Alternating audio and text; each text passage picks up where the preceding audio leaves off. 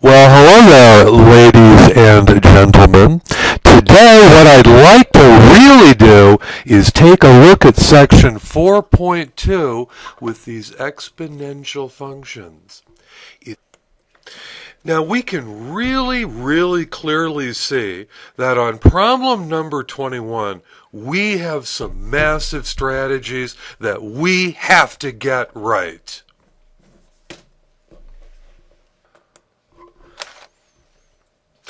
On number 49, I want you to really carefully pay attention to that stuff on the right-hand side of the equal sign. As we closely examine this, all right, Jerry, I'd like to take a look at this first example in section 4.2.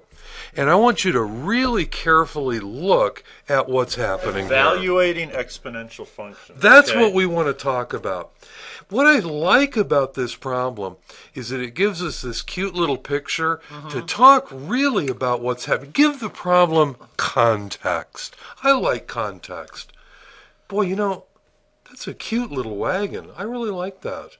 You like that little wagon, Jay? Yeah, I wonder if they haul cheese on that wagon. Cheese? Yeah. What makes you think of cheese? I've just really been into cheese lately. I've been eating a lot of cheese. I like cheese. You What's do? your favorite kind of cheese? You know, I think my favorite's Munster, but you can't eat like I like to eat a lot of cheese at once. Oh. And if you do that with Munster, you're gonna have problems. That's gonna be a problem. So if I'm just gonna have a few slices, I'd say Munster. But I don't know. I was looking at this guy's picture though, and he reminds me of a baseball star. I think it was back in the 70s. Let me see if I can zoom in on that. Speaking of baseball, I was meaning to ask you.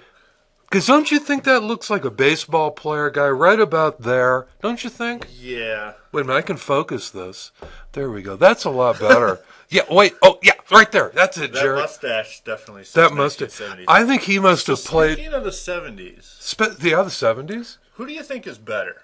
The Pittsburgh Pirates of the 70s or the Grateful Dead? Well, I got to admit, I like the Pirates a lot. Suppose we are given a countably pseudo Mobius Clifford de Sagas group M prime. Definition 3.1.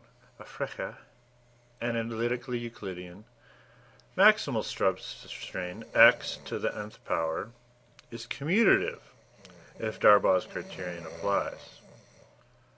Let m of t epsilon, of course less than, no, they'd be arbitrary. We say Today, what I'd like to talk about is a very special substance that we use in everyday life, water. Now, the chemical formula for water is HO2. Yes? No, I'm pretty sure. No, I think you have that wrong. Well, Sorry, I don't mean to be rude or interrupt. I'm pretty sure water's H2O. Get away from me. H2O? Well, I'd heard it that when you had these things written down, you didn't say the number. That this H2, it was just H-O with HO right there. HO and H-O. Oh, what? Okay, just listen to me for a second. If it was HO2... What if I don't want to listen to that would mean that water had a lot of oxygen. Water doesn't have any oxygen. I know that. That's why we can't breathe underwater. Good. Okay, this is waste here. All right. So, Jerry, start your...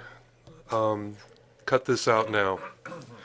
All right, today what we'd like to talk about are some of my favorite things in the world, cells.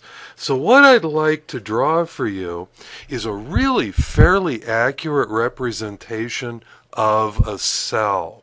What we have here is the outer part of the cell, and right about here we can see that nucleus ever so beautifully.